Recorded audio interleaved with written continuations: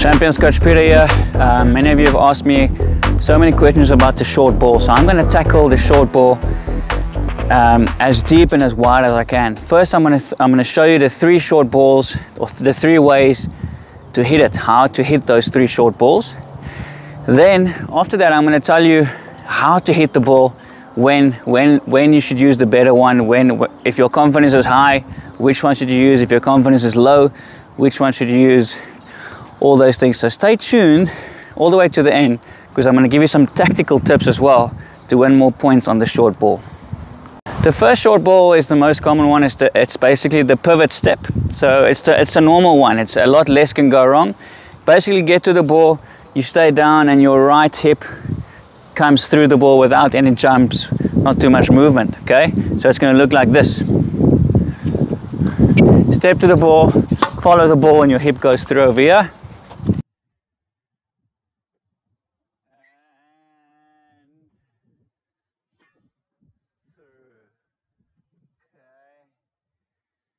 Very safe shot, good one to use if you want to go to the net, not a bad one. The second one, very common one, is the hop skip. Not my personal favorite, but it does work, especially on the short ball. Sometimes when players try and use it, they hop up, they frame and they miss. So make sure when you do the hop skip on the short low ball, that you hop skip forward, and then you can obviously charge the net if you wanted to. So it will look something like this.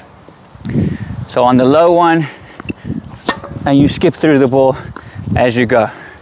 Notice my back leg does kick back.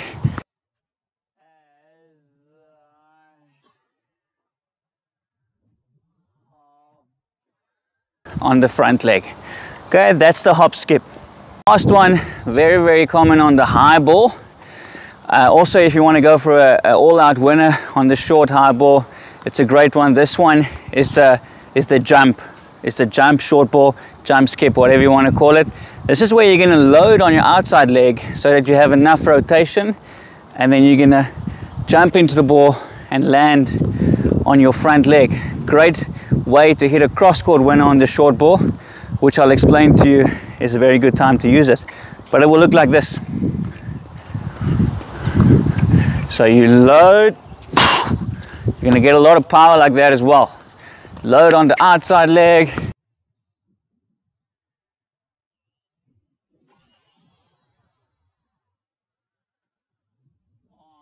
To the front leg.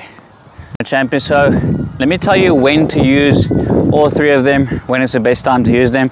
And can we have the camera behind me so you can see what I'm going to do? So we're going to pretend like you want to go forward to the net and finish the point. Okay, so the pivot step is a great way to not lose too much control and make sure that you're not erratic. It's the best way to also make sure you don't miss your short ball more than you want to. Okay, so it will look like this. If you're going to go for the first volley, pivot step, 70% pace through the ball, and then you go for the volley. So as you can see, it's a very safe shot. If your confidence on that day is not great, use the pivot step, hit 70% pace, try and finish the point on the volley.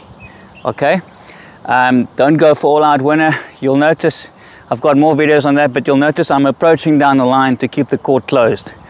But I'll make another video on that as well. So number 2, let's talk about the hop skip. You have to use the hop skip. The only time to use it is on the low one. I wouldn't use it on the neutral one or on the high ball. I'll only use it on the low ball. You're not going to go for an all-out winner on the low ball. So again, this is just to set it up at the net. Okay, so you're going to get a low short ball. It's nice and low. Skip, and then you're going to go trying to close the volley. Okay, I'm going to show you guys one more. Look at my feet. Low ball again there, Coach Jerry. So I'm going for the skip, following the ball, and all right, clean up the volley. So when should you try and go for an all-out winner?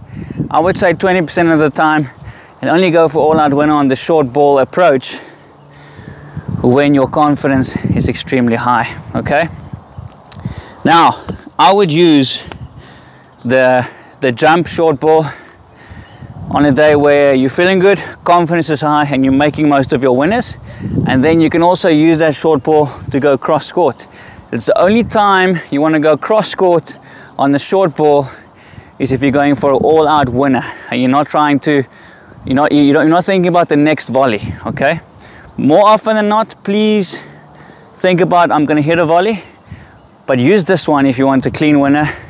Then you go cross court. Never go down the line if you're looking for a clean winner, because if they get there, you're gonna have to hit a volley. Cross court is always better to cut the angle off, and if you're looking for the ball not to come back at all. It will look something like this.